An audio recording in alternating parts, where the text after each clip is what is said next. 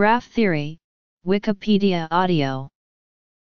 In mathematics, graph theory is the study of graphs, which are mathematical structures used to model pairwise relations between objects.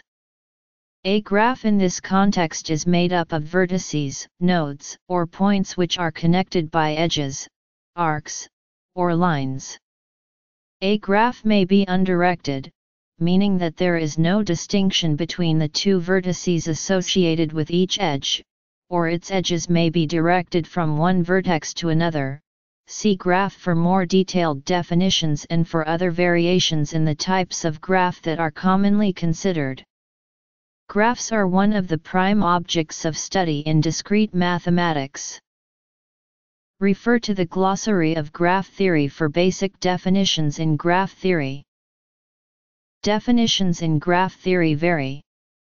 The following are some of the more basic ways of defining graphs and related mathematical structures. Definitions. In the most common sense of the term, a graph is an ordered pair G equals comprising a set V of vertices or nodes or points together with a set E of edges or arcs or lines, which are two-element subsets of V. To avoid ambiguity, this type of graph may be described precisely as undirected and simple. Other senses of graph stem from different conceptions of the edge set. In one more generalized notion, V is a set together with a relation of incidence that associates with each edge two vertices. In another generalized notion, E is a multiset of unordered pairs of vertices. Many authors call this type of object a multigraph or pseudograph. Finding the largest complete subgraph is called the clique problem. All of these variants and others are described more fully below. The vertices belonging to an edge are called the ends or end vertices of the edge. A vertex may exist in a graph and not belong to an edge. V and E are usually taken to be finite, and many of the well-known results are not true for infinite graphs because many of the arguments fail in the infinite case. The order of a graph is V, its number of vertices. The size of a graph is E, its number of edges. The degree or valency of a vertex is the number of edges that connect to it, where an edge that connects a vertex to itself is counted twice. For an edge, graph theorists usually use the somewhat shorter notation xy. Graphs can be used to model many types of relations and processes in physical, biological, social and information systems. Many practical problems can be represented by graphs. Emphasizing their application to real-world systems, the term network is sometimes defined to mean a graph in which attributes are associated with the nodes and/or edges. Finding the largest edgeless induced subgraph or independent set is called the independent set problem. In computer science, graphs are used to represent networks of communication, data organization, computational devices, the flow of computation, etc. For instance, the link structure of a website can be represented by a directed graph, in which the vertices represent web pages and directed edges represent links from one page to another. A similar approach can be taken to problems in social media, travel, biology, computer chip design, mapping the progression of neurodegenerative diseases, and many other fields. The development of algorithms to handle graphs is therefore of major interest in computer science. The transformation of graphs is often formalized and represented by graph rewrite systems. Complementary to graph transformation systems focusing on rule-based in-memory manipulation of graphs are graph databases geared towards transaction-safe, persistent storing and querying of graph-structured data.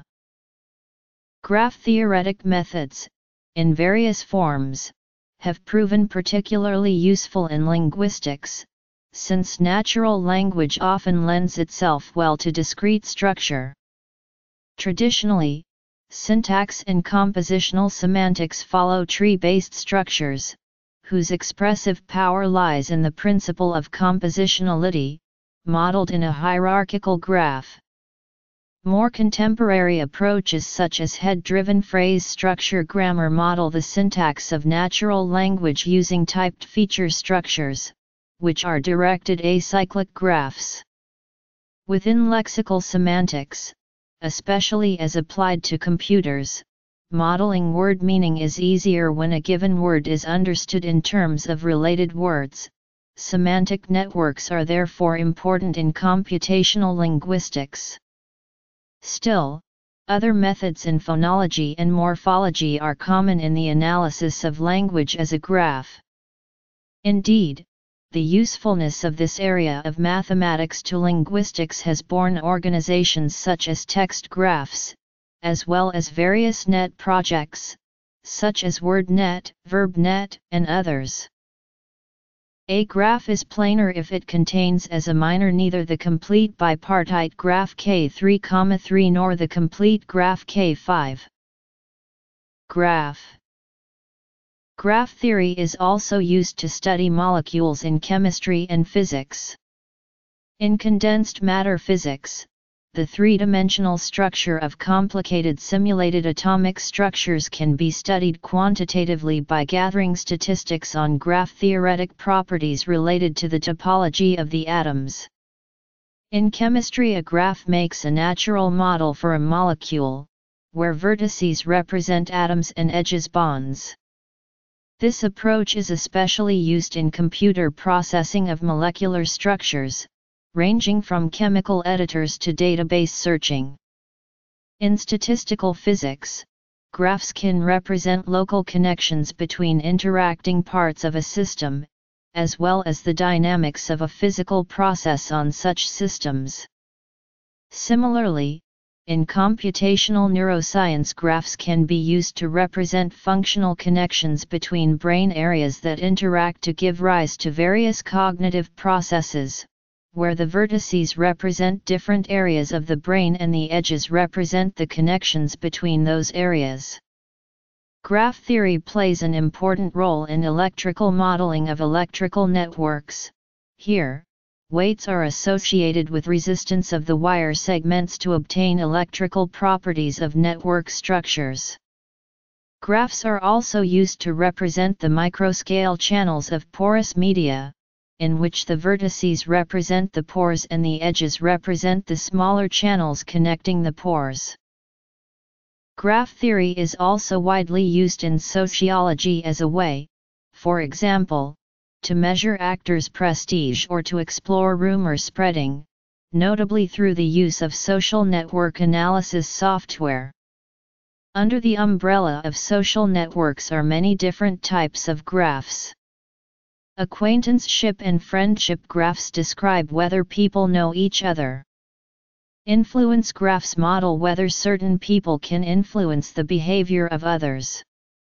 Finally, collaboration graphs model whether two people work together in a particular way, such as acting in a movie together. Likewise, graph theory is useful in biology and conservation efforts where a vertex can represent regions where certain species exist and the edges represent migration paths or movement between the regions. This information is important when looking at breeding patterns or tracking the spread of disease, parasites, or how changes to the movement can affect other species. In mathematics, graphs are useful in geometry and certain parts of topology such as knot theory. Algebraic graph theory has close links with group theory. A graph structure can be extended by assigning a weight to each edge of the graph. Graphs with weights, or weighted graphs, are used to represent structures in which pairwise connections have some numerical values. For example, if a graph represents a road network, the weights could represent the length of each road. There may be several weights associated with each edge, including distance, travel time, or monetary cost. Such weighted graphs are commonly used to program GPSs and travel planning search engines that compare flight times and costs. The paper written by Leonhard Euler on the 7 bridges of Königsberg and published in 1736 is regarded as the first paper in the history of graph theory. This paper, as well as the one written by Vandermonde on the night problem, carried on with the analysis situs initiated by Leibniz. Euler's formula relating the number of edges, vertices, and faces of a convex polyhedron was studied and generalized by Cauchy and L'Huillier, and represents the beginning of the branch of mathematics known as topology. More than 1 century after Euler's paper on the bridges of Königsberg and while Listing was introducing the concept of topology, Cayley was led by an interest in particular analytical forms arising from differential calculus to study a particular class of graphs, the trees. This study had many implications for theoretical chemistry. The techniques he used mainly concern the enumeration of graphs with particular properties. Enumerative graph theory then arose from the results of Cayley and the fundamental results published by Polya between 1935 and 1937. These were generalized by de Bruijn in 1959. Cayley linked his results on trees with contemporary studies of chemical composition. The fusion of ideas from mathematics with those from chemistry began what has become part of the standard terminology of graph theory. Applications. History. In particular, the term graph was introduced by Sylvester in a paper published in 1878 in Nature, where he draws an analogy between quantic invariance and covariance of algebra and molecular diagrams. A graph is planar if it contains as a subdivision neither the complete bipartite graph K3,3 nor the complete graph K5. Graph drawing. Graph theoretic data structures. Problems. Enumeration. Subgraphs, induced subgraphs, and minors. The first textbook on graph theory was written by Deans Nigg, and published in 1936. Another book by Frank Harary, published in 1969, was considered the world over to be the definitive textbook on the subject, and enabled mathematicians, chemists, electrical engineers, and social scientists to talk to each other. Harary donated all of the royalties to fund the Polya Prize. Every 5-vertex connected graph that is not planar contains a subdivision of the 5-vertex complete graph K5. One of the most famous and stimulating problems in graph theory is the 4-color problem. Is it true that any map drawn in the plane may have its regions colored with 4 colors, in such a way that any 2 regions having a common border have different colors? This problem was first posed by Francis Guthrie in 1852 and its first written record is in a letter of De Morgan addressed to Hamilton the same year. Many incorrect proofs have been proposed, including those by Cayley, Kemp, and others. The study and the generalization of this problem by Tate, Heawood, Ramsey, and Hadwiger led to the study of the colorings of the graphs embedded on surfaces with arbitrary genus. Tate's reformulation generated a new class of problems, the factorization problems, particularly studied by Peterson and Nigg. The works of Ramsey on colorations and more specially the results obtained by Turin in 1941 was at the origin of another branch of graph theory, extremal graph theory. The reconstruction conjecture. The 4-color problem remained unsolved for more than a century. In 1969, Heinrich Heesch published a method for solving the problem using computers. A computer-aided proof produced in 1976 by Kenneth Appel and Wolfgang Haken makes fundamental use of the notion of discharging developed by Heesch. The proof involved checking the properties of 1936 configurations by computer, and was not fully accepted at the time due to its complexity. A simpler proof considering only 633 configurations was given 20 years later by Robertson, Seymour, Sanders, and Thomas. Four-color theorem, strong perfect graph theorem, Erdős-Faber-Lovász conjecture, total coloring conjecture, also called Bézard's conjecture, list coloring conjecture, Hadwiger conjecture. Graph coloring. The autonomous development of topology from 1860 and 1930 fertilized graph theory back through the works of Jordan, Kuratowski, and Whitney. Another important factor of common development of graph theory and topology came from the use of the techniques of modern algebra.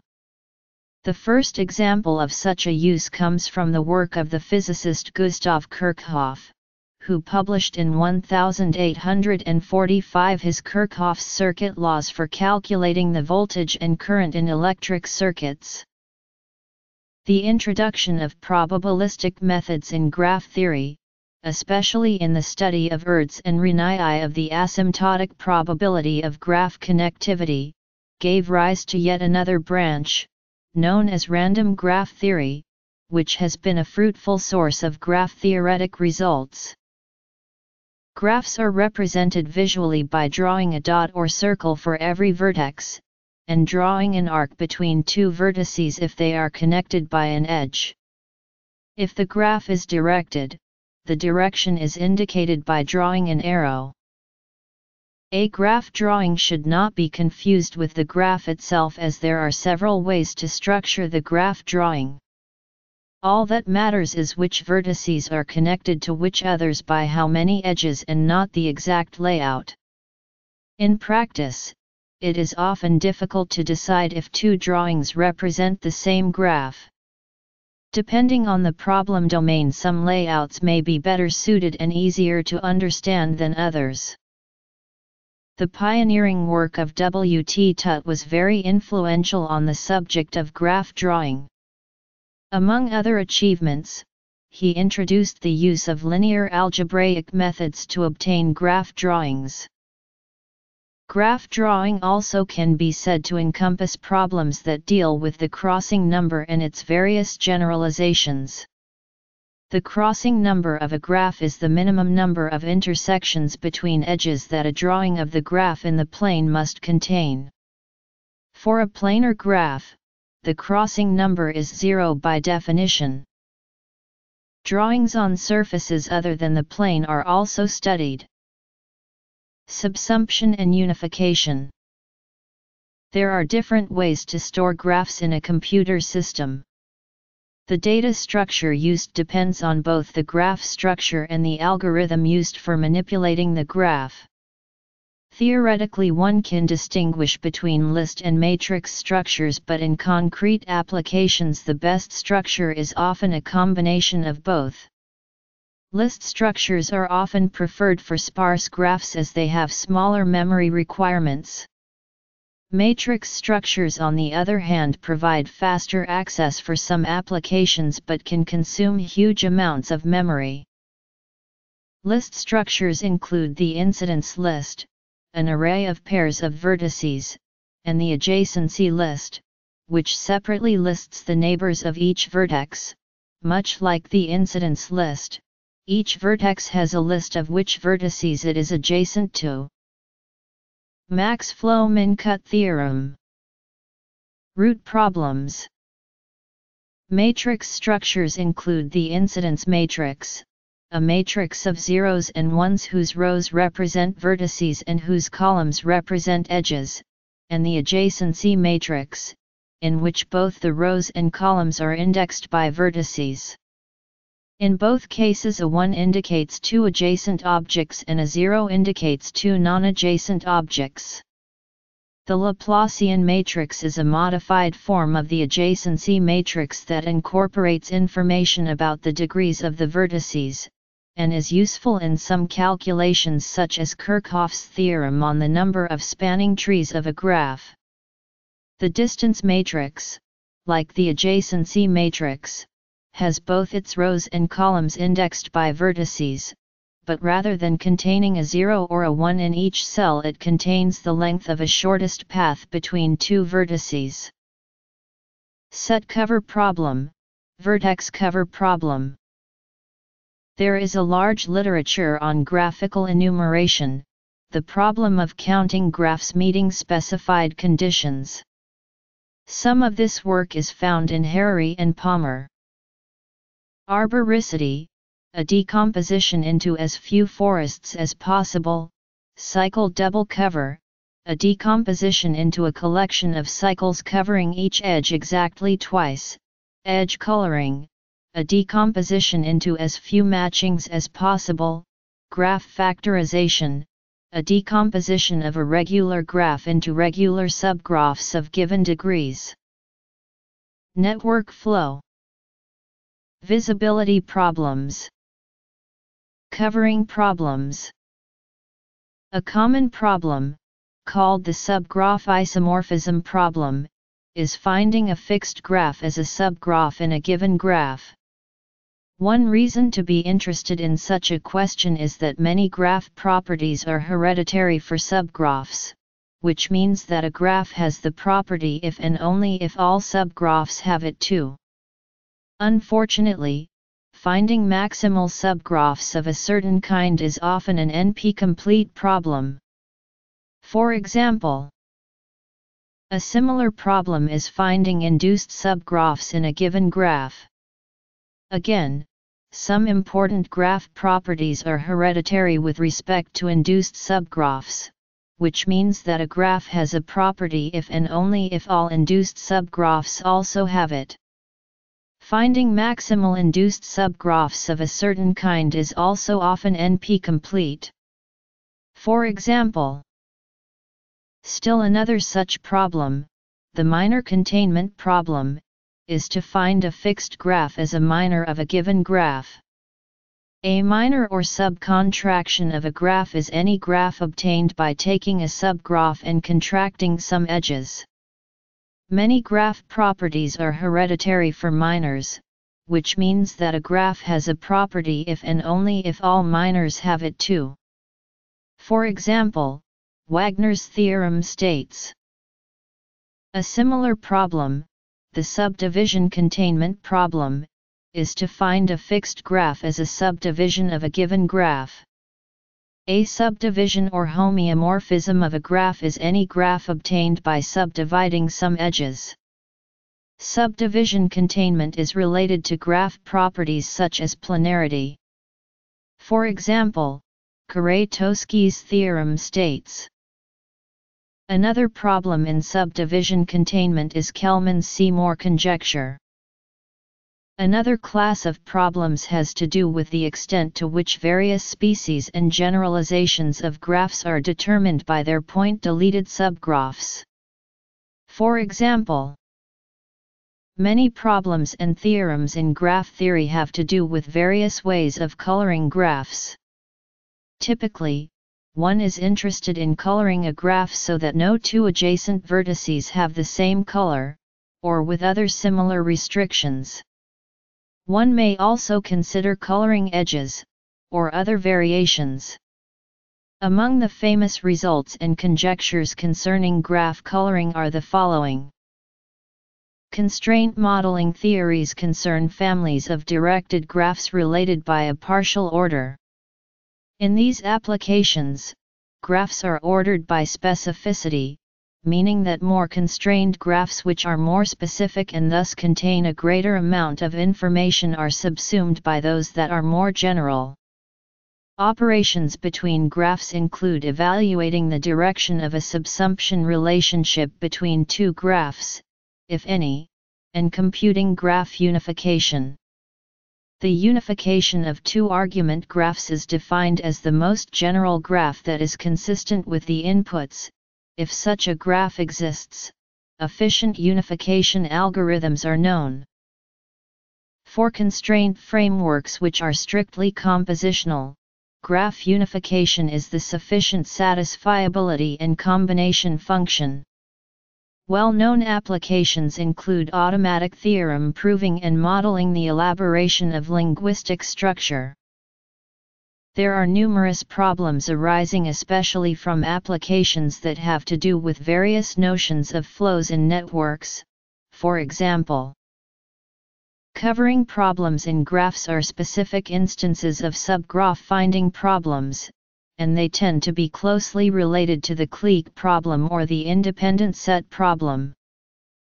Decomposition, defined as partitioning the edge set of a graph, has a wide variety of question.